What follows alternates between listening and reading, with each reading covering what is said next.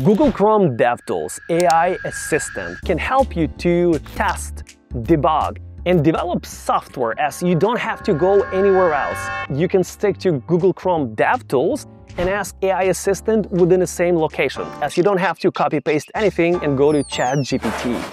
And on this video, I will share with you how to create test cases, test plan, and how to create test automation within seconds within the same Google Chrome DevTools AI Assistant, which you can find in every single tab of the Google Chrome DevTools. But I will share it only with those kind of people who will hit this big fat thumb up button below, subscribe to our channel, and also share this video with your friends who probably have no idea that Google Chrome DevTools now has AI Assistant in it. My name is Sergey Kromchenko and I'm a software QA engineer, lead manager, and a senior engineering manager of SDET in the past. But these days, I'm helping people like you to become a QA engineer from scratch or to improve your existing skills, as I'm a founder of a Codify Bootcamp, links to which you can find right here. Now, let's continue.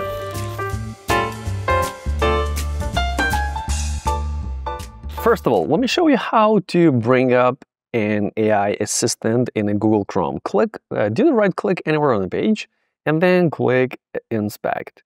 After that, you will see this page. So go to Settings, go to AI Innovations, and then scroll down and enable this AI assistant. Excellent. Then let's close it.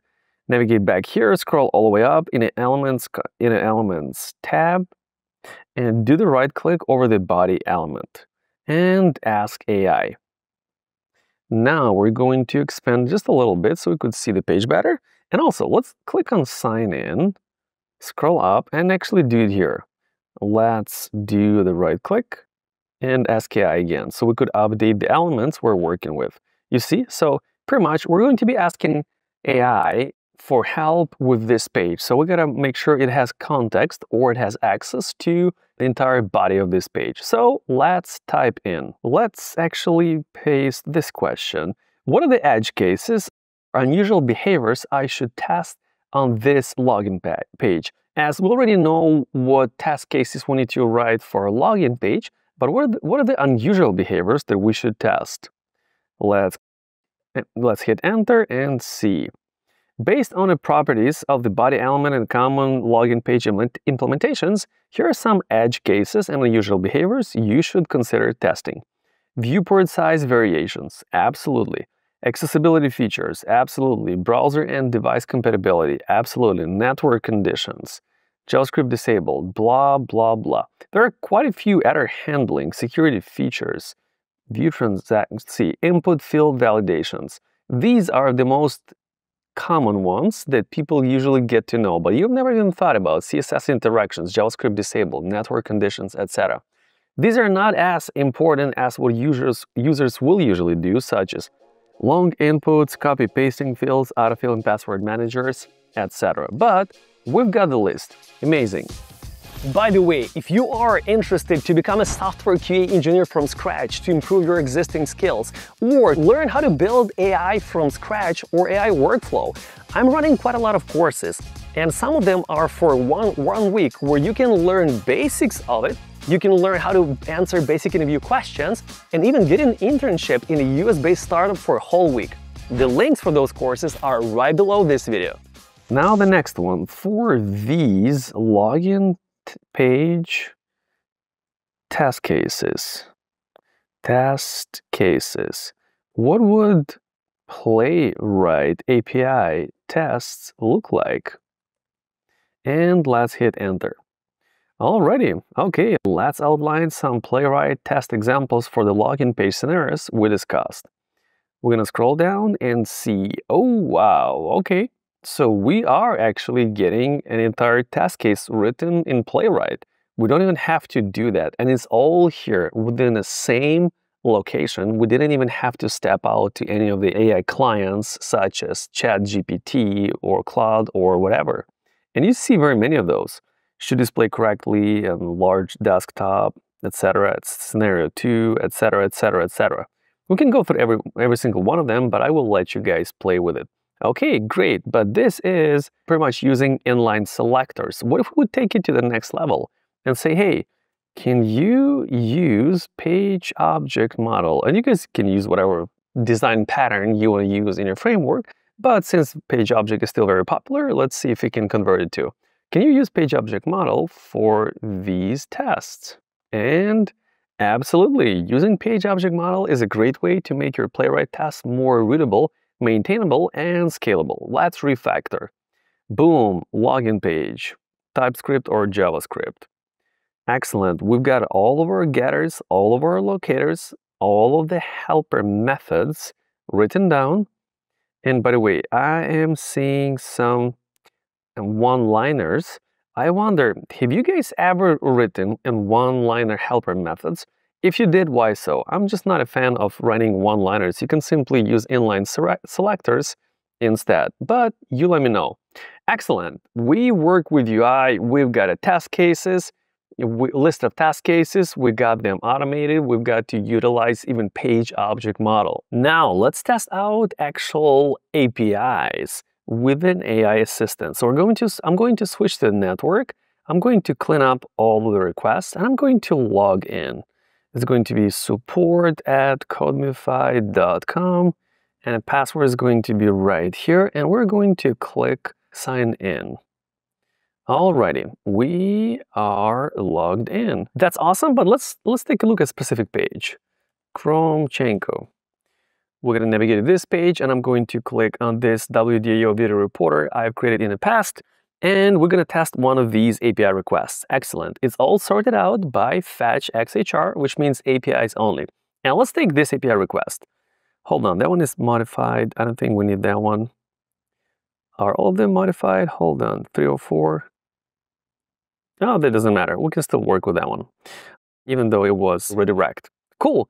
This is an API request we're going to be working with. I'm going to do the right click and ask AI. And you can guys pick any request. I just like working with a GitHub, so I'm going to use it. And let's see, what can we ask? And by the way, some of our subscribers did ask me to help them to improve their English, as the majority of us were not born in the US or in English-speaking countries. So especially for you guys, I did open up a new YouTube channel called Sergi Speaks. And you can find a link for it right below this video. Let's continue. Let's ask, what are the test cases I could use to test this API request? And we are on this master specific one. Let's take a look. This GET request is intended to retrieve information about the latest commit on the master branch on a WDAO video reporter GitHub repository. The request uses application blah blah blah, etc. So happy path, tune it, okay. Test this, not modified. Not modified. Verified that if the resource has not been modified, the server correctly returns 304, invalid repository, branch, etc. So we got multiple requests, positive and negative. We can go through all of them, but I will leave it for you guys. We got quite a big list. Excellent. Let's ask for a little more details. Based on this API response, actually based on these test cases you have written, what would what would API tests in Jest look like? So we want to see some JavaScript API tests for all of the requests that were mentioned above. It looks like this AI is showing us an example with Jest and actually with Axios. And it seems like the Jest was already installed, but Axios is our API client. And yeah, here we go. We're testing GET requests. We're verifying we're getting 200. We're verifying the data is not undefined. We're catching errors and we're showing them if needed. 1, 2 tests, 3 tests, 4. Pretty much we got all of them. But that's cool. I mean, you like Axios probably, but what if people prefer to use Playwright since it's becoming trendy? Can you show me same examples of API tests with Playwright? Absolutely, we can see the Playwright, and which is an excellent choice for API testing, especially if you're using it for end-to-end tests. There we go, let's do that. Let's see. API.spec.js, base URL, branch, invalid branch. Oh, cool. It also did create the data for the invalid input tests or for the negative tests for API. Let's take a look. So test number 1, HappyPep 200 should return OK and latest commit into for modified resource. And we are sending request right here to the base URL, valid branch, and then we're verifying that it's 200 or greater than that, or lesser than 400, which means it's going to be between 200 and 400. As you guys are professional key engineers, you probably know that if statement is not the best option to go with. In your test cases, you should never use if statement because we cannot have iffy functionality. All the functionality should work in a way we expect it to per requirements, so we should definitely not use if statement. But since this is an example, you can simply copy-paste and edit all of your code into VS Code or whatever code editor you prefer to use. But seems like this guy did a pretty good job on showing us an example on how to create API tests with the Playwright with Axios, and we can try the same thing with the Selenium. Great. Can you show me Selenium tests version of it? With Python, let's say. Excellent. It will do the same thing for us. It shows us how to install Selenium and request frameworks in the library. And then you scroll down, you see all of the imports. You see same setup as in JavaScript, but with Python. All of the comments and things, your actual test right here, just like with the JavaScript, but with Python and with Selenium. So pretty much it can show you any of the frameworks and languages you ask it to. So you don't have to jump into different windows. You can do all of it right here. Great. So this was an example on how to use Google Chrome DevTools AI in order to get quite a bit of help within the same window for QA engineers or QA automation engineers. If you guys would like to learn more, you let me know what exact topic would you like me to dig into.